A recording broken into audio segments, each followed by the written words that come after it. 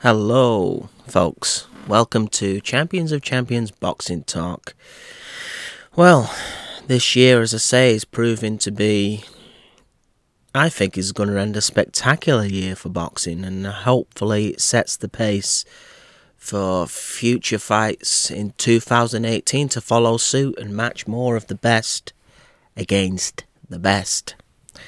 And one of the best, arguably in some people's mind the pound for pound best, Mr. Lomachenko, put on what I thought was an absolute masterclass this weekend against Jason Sosar. A little note about Jason Sosar: he's a better fighter than people think. That guy is so tough. If Lomachenko would have been a stationary target for any prolonged period in that fight, I think we'd have seen some good stuff from this guy. But because Lomachenko's footwork is so good, and because his volume is so sharp, and because he's so crisp, and because his constant movement over 10, 12 rounds, I think this guy could move for 15 rounds in the old days if he was still fighting. I think that helps him defensively, because the movement is so stunning. So he moves like Spider-Man. It's like watching Spider-Man in the ring. You miss him, he'll hit you 3 times. Or at least attempt to throw combinations. Not all of them will land. He's not a perfect puncher. I don't think he's the most accurate puncher, controversial. But there's enough volume and work rate there and skill. And how he works angles is extraordinary. He can use both left and right hands very well. Can hit from distance even though he's small. Can hit when close up. Can actually hold and be strong on the inside when he needs to be. Can outfight you. Can outbox you. Can outthink you. Can outmaneuver you. So I think Jason Sosar, he took real punishment for 10 rounds and was still there, Lomachenko's work to the body, I thought, helped him get the stoppage in this fight. I mean, when you've got that much speed and that much ability to throw volume, why not go to the body, Sometimes it's an art we forget in boxing. But I thought Lomachenko used that very well in this fight. And if Lomachenko would have been stationary at any point, Jason would have, I think, had some success. He was trying to engage himself, but Lomachenko was just never in range. When Jason would throw a right, Lomachenko would be at his left. It was very interesting because my brother actually made a good point. He said, why doesn't Jason throw at thin air? Because if he throws a punch at Lomachenko's going to move away from it. Hit where Lomachenko isn't, because that's probably where Lomachenko's going to go. It sounds really confusing, but why not? You've got to try and catch this dude somehow. So Lomachenko to me was outstanding. He was the clear winner of the fight. I didn't give Sosar a round, to be honest with you. Lomachenko is fighting currently at 130 pounds. Now, I'm a fan of Lomachenko. I think it's a shame that 50,000 people, or at least 20,000 people, are not coming out to see this guy. He should be filling more than 3,000 to 4,000 in his fights because he's that spectacular. I mean, back in England, we hype up Anthony Joshua. And I'm going to be honest with you. I think Joshua is going to prove to be a very good heavyweight, but he's not going to be Lomachenko level pound for pound. Let me tell you that. So why should he be getting 90,000 and Lomachenko 4,000? That's the tragedy of boxing sometimes. But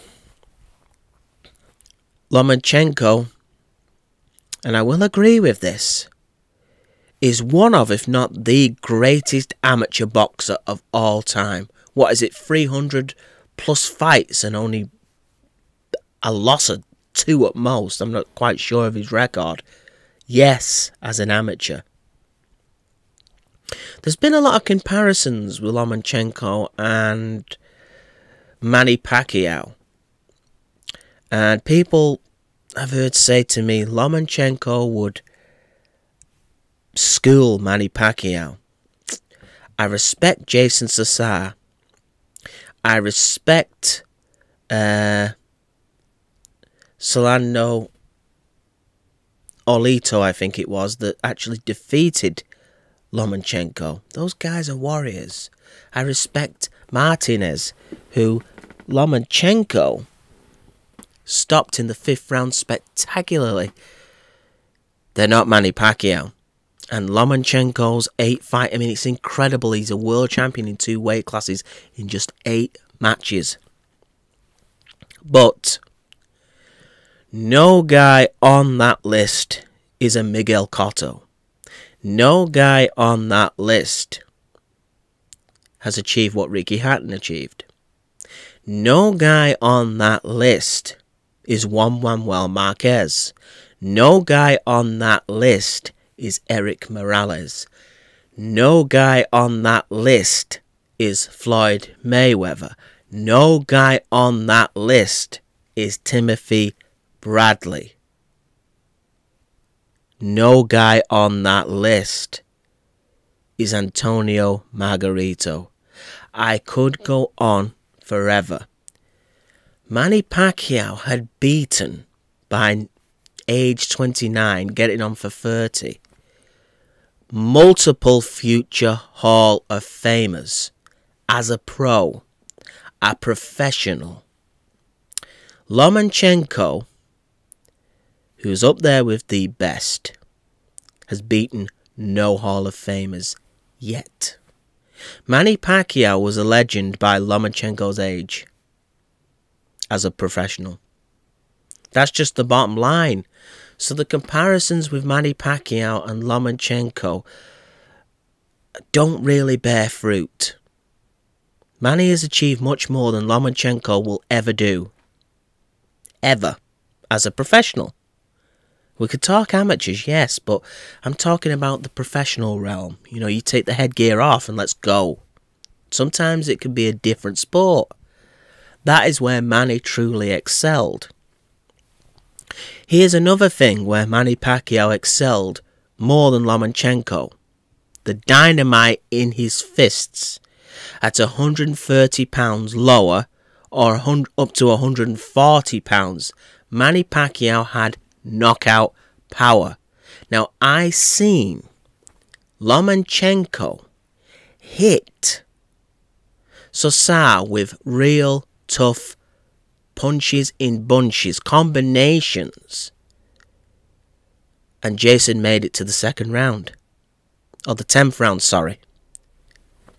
With Manny Pacquiao, if he landed that combination at 130 pounds against the same guy, he's sleeping after 2 rounds. Let me tell you, Manny Pacquiao at 130 pounds was the equivalent in punching terms to Mike Tyson as a heavyweight. No doubt about it. Lomachenko is not. He's a volume puncher. He wears his fighters down. He hurts them, but he doesn't have the concussive power that Manny Pacquiao is. Or has. Manny Pacquiao still hurts welterweights today. He knocks them down. Ask Jesse Vargas. Ask Timothy Bradley. Even Floyd Mayweather caught a few nasty left hands in their fight. And of the 2 guys that looked stunned, it was more Floyd than Manny. And look at the size difference. Antonio Margarito, look at the state of that guy. Plus, Manny has gone up and won titles in 8 different weight classes. Championing record 5 lineal titles. I've said all this before, but I don't see Lomachenko going up the ladder like Manny Pacquiao. Manny Pacquiao is truly unique. Lomachenko's manager, let's just reiterate something. Lomachenko is 29 years of age. Lomachenko's manager said it would be suicide for him to fight Terence Crawford at 140 pounds. That is not something that Manny Pacquiao would be saying when he was 29 about fighting a 140 pounder. Ricky Hatton, one of the best 140 pounders of his era, if not the. Manny Pacquiao had no problem going up. Don't forget, he'd only had one fight against a bigger man, going up to, say, a welterweight to light welterweight realm. There was Juan Diaz that Manny Pacquiao beat. Then he went on to Oscar De La Hoya, who Oscar was a bit more past his prime than Ricky was, I think, at that point. So he fought Ricky at Ricky Hatton's best weight for the first time. His first fight at 140 pounds. Now, Manny Pacquiao never said, I'm not fighting the dude, this would be suicide. No. Because Manny Pacquiao knew where he could go. Same with Lomachenko, he knows where he can't go. And Lomachenko, let me tell you, he moves sometimes similar to Manny. Some people even argue his footwork's better. He throws combinations, he's aggressive at times, and his work rate is second to none, just like Manny Pacquiao's. But he's not achieving in the weight realms the same accolades that Manny has done. And in terms of, well, who would win Lomachenko and Manny Pacquiao? Now, people say Lomachenko would school Manny Pacquiao. I'm not so sure.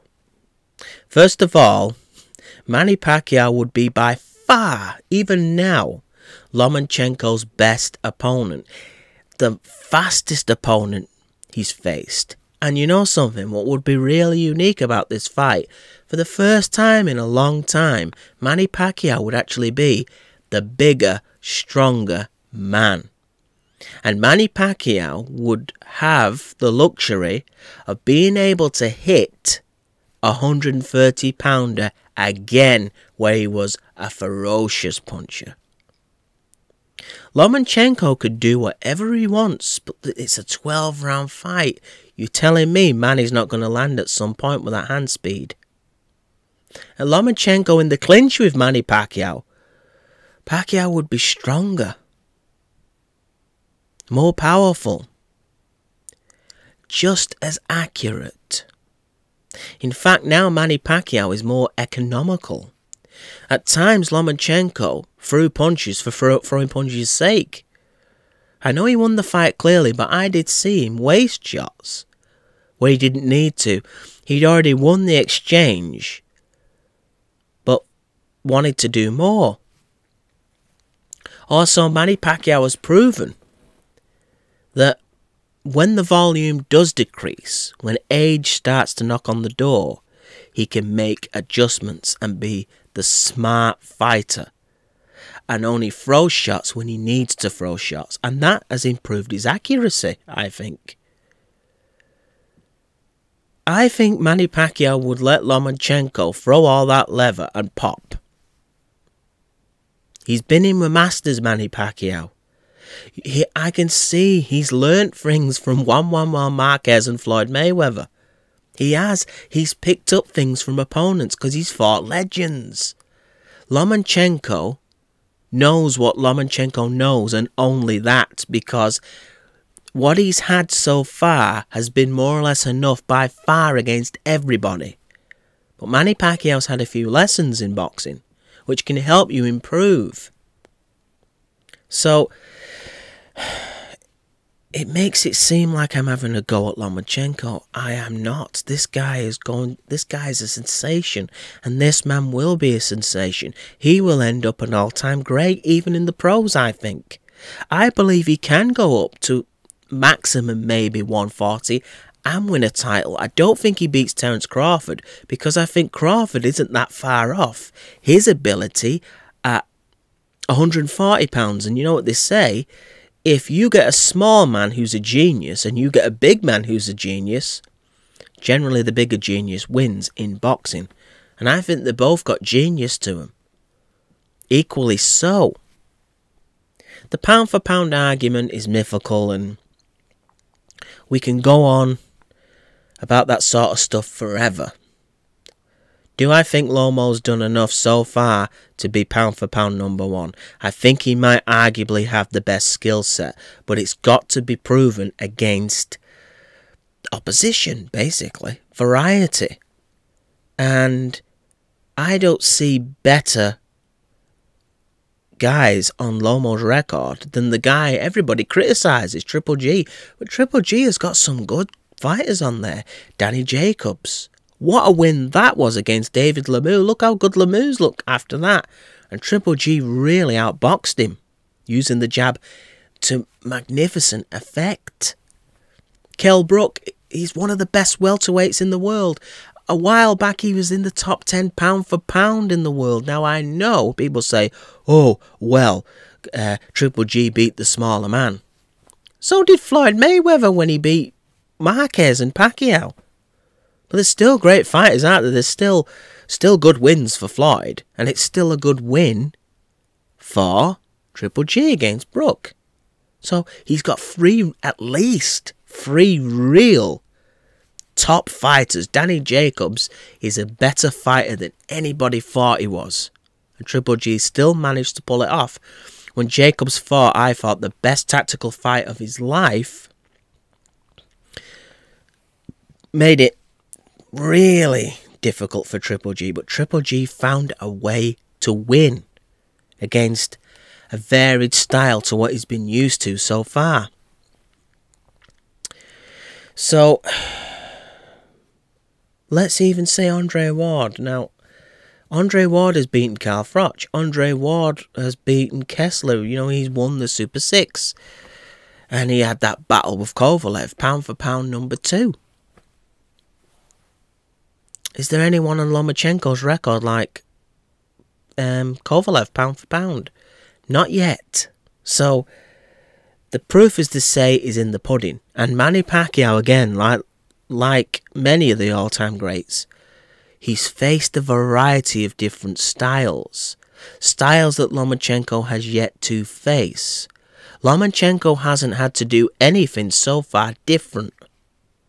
Because, as I say, he's been a cut above who he's fighting, by far. But the day the equivalent of Eric Morales, or a Barrera, or a Marquez, or a Tim Bradley at his weight shows up, that's when we will see the greatness of Lomachenko. But it has to be proven. I think he will show it. But shout out to Hatman Boxing, he said it perfectly. In terms of achievements and going up in the weight classes, there is only one Manny Pacquiao. And having pop in your hands going up in the weight does matter. Otherwise, Paulie Malignaggi would beat everybody, wouldn't he? He'd have beat Sam Etigan because he was outskilling Sam Etigan in his last fight. But Sam Etigan had no respect and could walk right through him. Lomachenko doesn't have the pop to keep Keith Thurman off. Or Sean Porter, I'm sorry. But Manny Pacquiao did. So, power matters.